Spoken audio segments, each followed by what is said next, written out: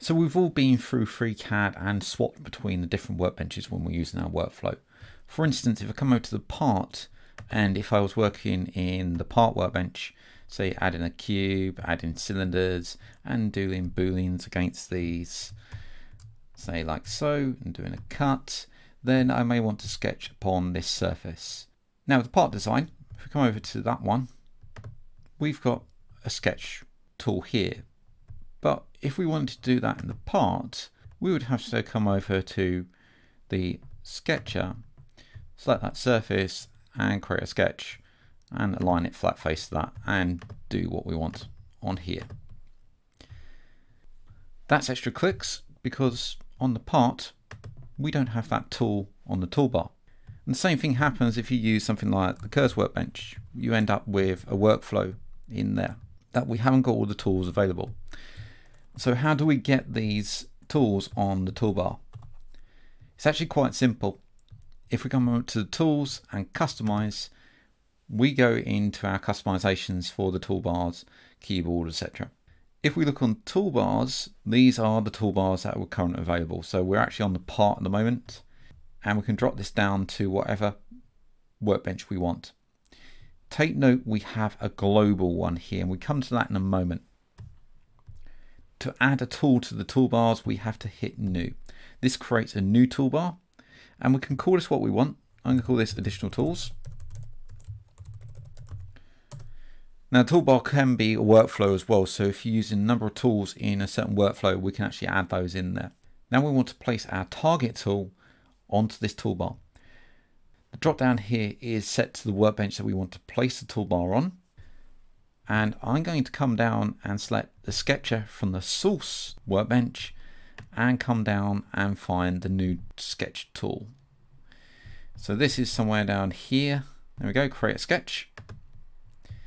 We select it and press the right arrow. And we can select more from here as well if you want them. If you look up on the top right corner, you can see the tools are being added. I'm just going to remove that tool because I don't need it. And we just hit close. So now our toolbar has the sketch on there, which means we can click on the sketch, XY plane, OK. We get thrown into the sketcher. We can do our sketch.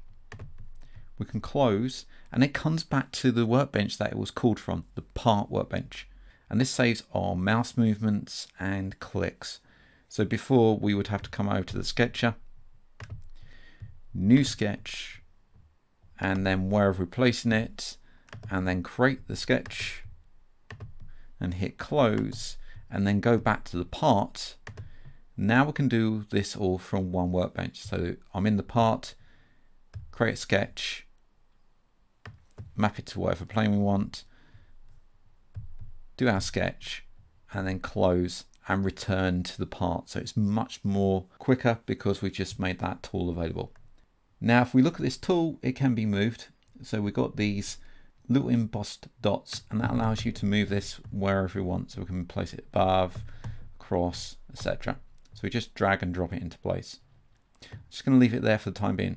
Also, if we come over to this toolbar, right click, this allows you to turn this toolbar on and off. So we've got additional tools, just uncheck it and it goes, come back to the toolbar, right click, and additional tools. This means we can build up a workflow in those toolbars and just enable and disable them whenever we want. So to remove that toolbar, if we don't want it, it's just the reverse. We come over to the tools, customize, come into toolbars, select the workbench that it's on, in this case the part. We've got the additional tools here, just click on it and hit delete. Or we can remove tools from here, just press the left arrow key and that removes that from there. And we'll just delete that anyway. So now that toolbar has disappeared. So another tip that I can give you with customized toolbars is to create them around the workflows, and that really speeds up that process. For instance, some workflows, such as if I come over to the Curves workbench, which is an additional workbench which you need to add from the tools add-on manager. In here you'll find a tool that is known as the sweep to rails. And this requires a certain workflow.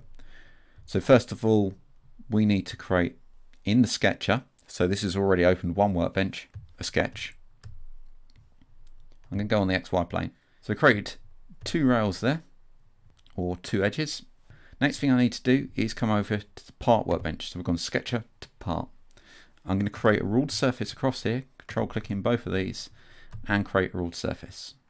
The next thing, I need to create some curvature for this ruled surface. One way of doing this is to come back to the sketcher, and I'm going to select one of the edges of the ruled surface and create a sketch referencing that edge. So now we've got our shape. We've used the sketcher. We've now got to come back to the curves workbench, select the ruled surface, and then control select these arcs, these rails here, and create our surface.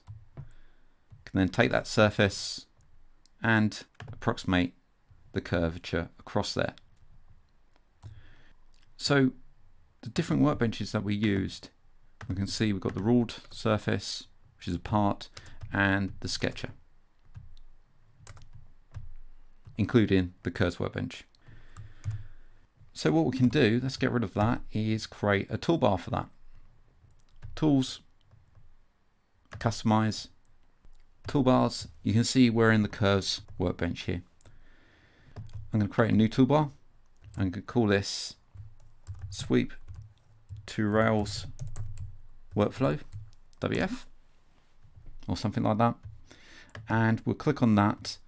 And first of all, we'll get in the sketcher and look for the create sketch. There it is there. And push that into here. Notice it doesn't disappear, so we can create multiple toolbars. Next one we want is the part workbench. And we need the ruled surface from the part workbench. Next we'll come over to the curves workbench, and though we're already on there, and we'll use the sweep to rails, and also we want the approximate tool as well. That's it, close, and what you'll find is a toolbar that has that workflow on there. Now let's say we're creating a toolbar that require tools from, say, the draft workbench. So come over to the draft workbench and we'll find a set of tools on here to do movements, rotations, etc. And these can be used in other workbenches. So let's come over to the tools and come down to customize, and I can come to toolbars and come over to the part workbench and change this one to the draft. So we've got all the tools on here. Now if you don't see these tools, let's say we want to use the arc workbench, then you can see we haven't even got the arc workbench on here. To make them available, let's hit close. We need to first come over to the workbench, and what this will do will load the tools into the palette. Then when we go to the tools, customize, toolbars, and drop this down, you'll see we've got the arch workbench in there, and we've got all the tools available in there. You may come in and see, let's go to the assembly for only part of the tools available, or the A2 plus. The A2 plus isn't even in there, so we can't actually go there. So if I went to the assembly 4, let's just close out of here and come into the assembly 4. So you can see we've got a lot more tools in here. Now when we come into the customize, go into the toolbars, come over to assembly 4, you can see that's loaded more tools now. So just watch out for that. If you can't see the tools in there, go to that workbench and you'll be able to load them in. Now one thing that I wanted to talk about are global tools as well. So you can make a toolbar that's available from every workbench. So we can use this global. So this is the destination global here. And when we come in, if we create a new toolbar and call this something like, let's just call this tools. And we come into here and we can add tools into this one. So we can go to, say, the sketch, and one we use a lot is the actual create sketch. bring that in, and let's pick another one. Let's come over to the part or the part design, and I'm going to put a sub shape binder in there. So I'm going to take that and use the right hand arrow to place it in there. If you want to remove them, just remember the left hand arrow. And we've also got a way of ordering them as well. Now if I close that, let's come over to the start page. We've got this toolbar. So just put it on the start page. Let's go to something like the fasteners workbench, and you can see the toolbar there. So if you don't see it at first, just change to the start page and you'll probably see it. You can see it over here. So this appears now on every single workbench as a separate tool entity in there.